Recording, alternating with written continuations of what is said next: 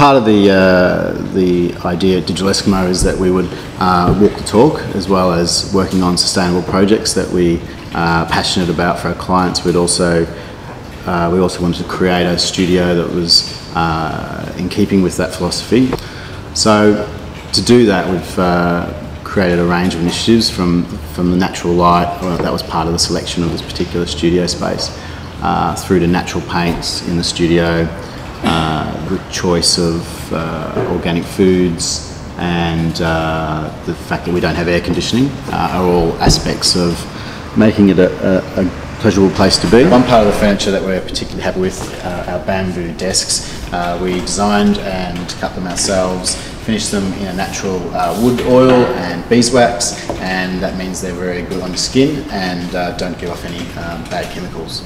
It's amazing what you find at your local market. These Ansett airline trolleys were actually procured from some guys that bought a whole heap of them off the airline after they folded. So we purchased them, had them painted up white to suit our style, and every Eskimo has one on their desk. The Eskimos all sit on Herman Miller mirror chairs. They're very, very ergonomic and extremely eco-friendly.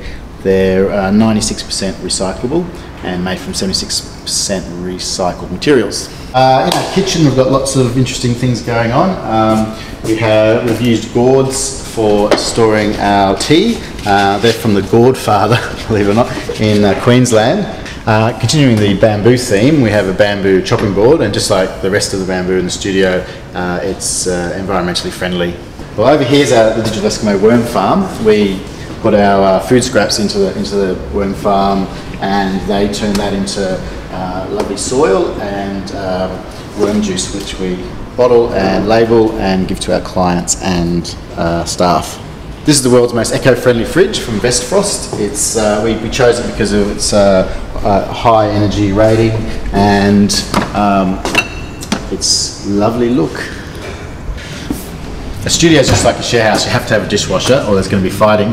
So recently we decided to get one, and we did some research and decided to choose this very small Fisher & Paykel dish straw because it's actually well matched to our needs. It does small loads very efficiently in terms of the water use and the electricity use. Okay, here we've got your regular recycling system, and we've separated them into these nice polypropylene recyclable recycling bins, and on top is the Bokashi wood chips, which have microorganisms in them. We've got a Bokashi bin normally, but one of the Eskimos has taken that home to put on their garden.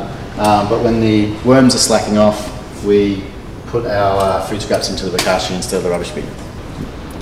As a design agency, we use a lot of electricity, so we've switched to green power to make sure that electricity that we do get is from renewable sources. We also fly interstate for clients, and we've opted to neutralise the emissions that we're putting out through the flights through Climate Friendly, which does carbon offsetting to balance out the impact of your flights. Getting your staff around is a big issue for companies in terms of the sustainability of transport and mobility and cars.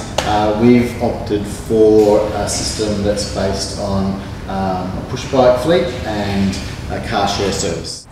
So we'll ride the bike to the car, and then you simply put the seat down, lock that in place, drop the handlebars like so, and then fold the whole bike in half, and you throw that into the car.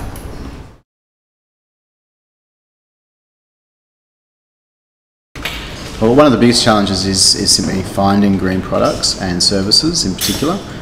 We spend a lot of time researching any particular product. We need to spend a significant amount of time and money looking for the best solutions, and often the information is not available. It's difficult to know exactly what the right choices are depending on a lot of factors. So that's always been very difficult. What's exciting is more recently there are a range of new websites, blogs and so forth that are helping people and companies find more sustainable products. One's Green Pages Australia.